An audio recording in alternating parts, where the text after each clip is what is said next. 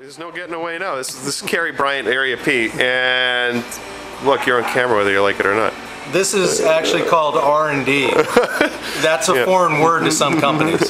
So here's one of this is your carbon straight cut megaphone, right? Exactly. And this, you know we can make power and all that kind of horseshit, pretty much standard deal. But what we did here was our heat cycle testing. And that's from the beginning of the muffler all the way back to the tip of the muffler. And you can see with this particular test, when it turns black, that tells you the temperature. So you can see towards the end on test 2, this was 320 degrees Fahrenheit.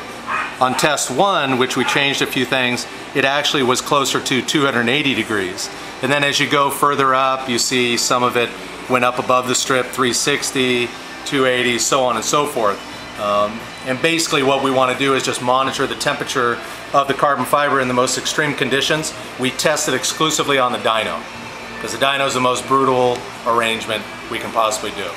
Now, so your history is Super Trap.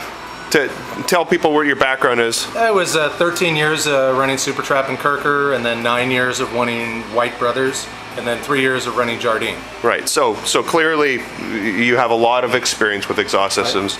Lots more than I have. I am an exhaust guy. Okay.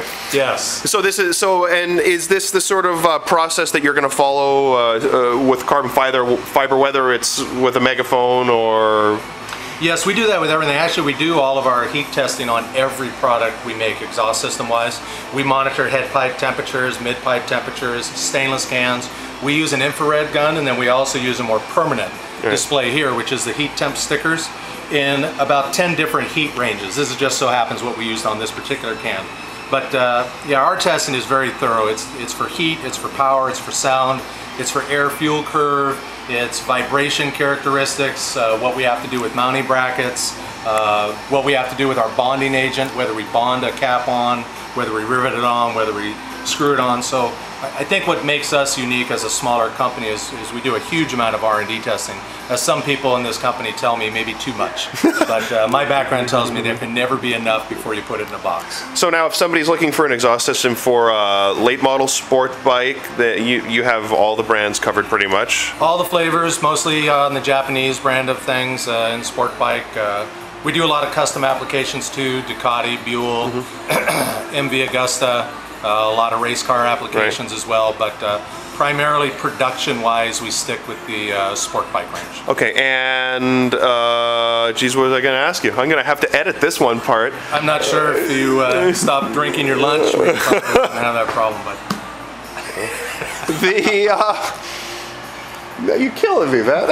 After that drinking comment, you're in trouble. Hey, also, I mean, I don't know whether people can know or not, but I mean, you manufacture exhaust systems for some pretty major brands. Yeah, that's the, I would say, the brunt of our business at AreaP. Probably about 75%, 70% of it is private label manufacturing. Sometimes that can include start to finish products in a box with somebody else's label on it. Sometimes it can just be the R&D phase. Dyno testing, prototyping, tooling, then we give them all that mess, and then they manufacture their own product. So now, we can't mention who they are, but... No, we can't, or I'd have to take something really heavy and break that camera. Okay, but beyond that, if somebody wants to have a handmade or exquisitely handcrafted exhaust system for their late model sport bike, what is your website address?